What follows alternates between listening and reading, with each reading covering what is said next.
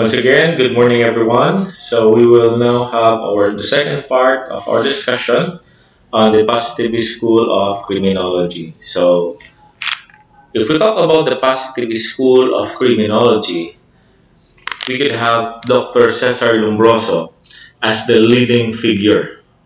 He's actually considered as the father of criminology. So influenced by Charles Darwin's theory of evolution, he integrated Comte's positivism, Darwin's theory of evolution, and other pioneering studies of the relationship of crime to the body.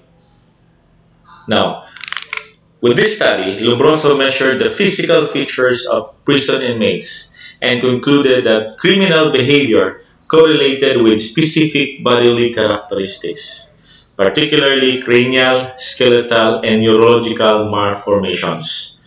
So his book, L'Homo Delinquent, or in English, The Criminal Man, changed the concept of free will with determinism.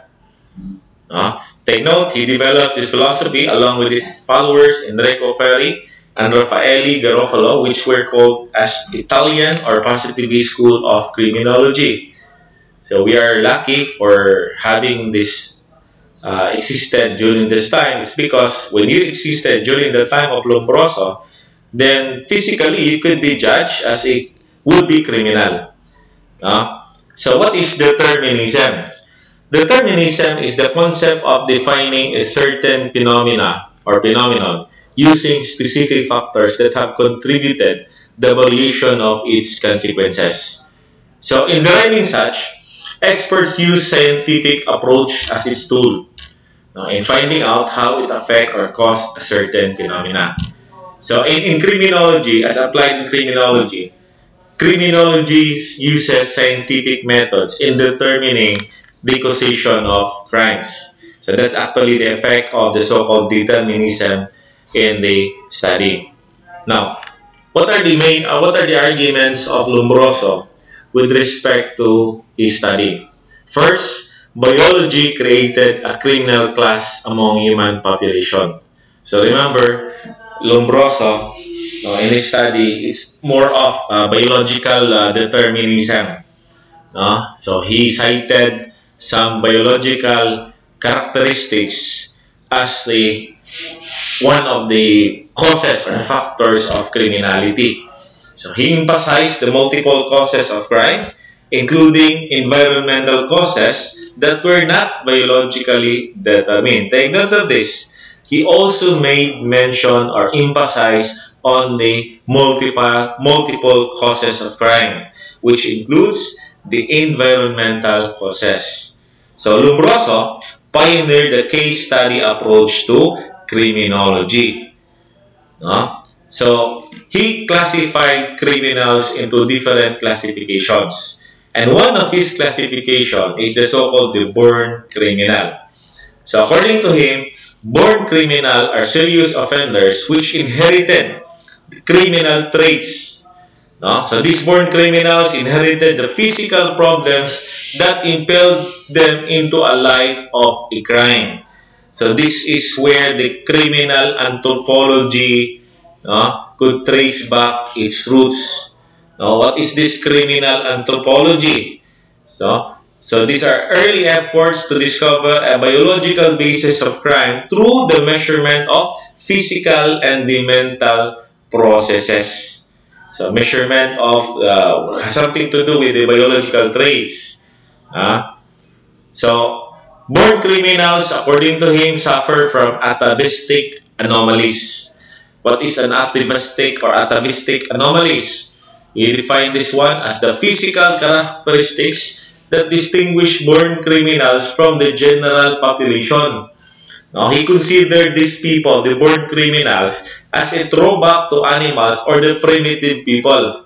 Remember, one of the bases of his study is the theory of evolution of Darwin. So that human, the origin of human or the ancestors of human are the apes or the animals. So born criminal, according to him, are the lower form of life. A drawback to their ape-like ancestors than to non-criminals in traits and disposition. So So this type of individuals are distinguishable from non-criminals by various characteristics, which he called as atavistic stigmata.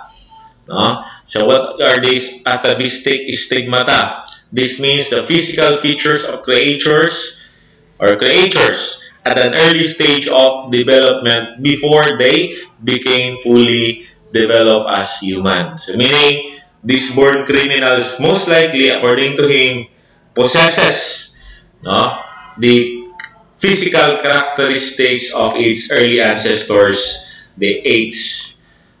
He insisted further that criminals have identifiable features such as huge jaws and strong canine teeth, a trait which is common to carnivores, used to tear and devour the meat raw. And take note of this, the arm span of a criminal, according to him, is greater than their height, just like apes, which uses their forearms to propel themselves along the ground. He further argued that if a person possesses with any 5 stigmata, as what he provided in his study, he could be considered as a born criminal. So, he also classified the so-called insane criminal and criminaloids. So, what is this insane criminals? So, according to him, insane criminal is not a criminal from birth, but later become one as a product of some changes in the brain, so which causes the effect on his ability to distinguish right from wrong. Now, if we connect it to the present time, then probably we could say that the so-called insane criminal develops mental disorder. So he could not appreciate the consequences of his action. Another classification of Lombroso is the so-called criminaloids, which he defined as habitual criminals or those criminals by passion and other diverse type.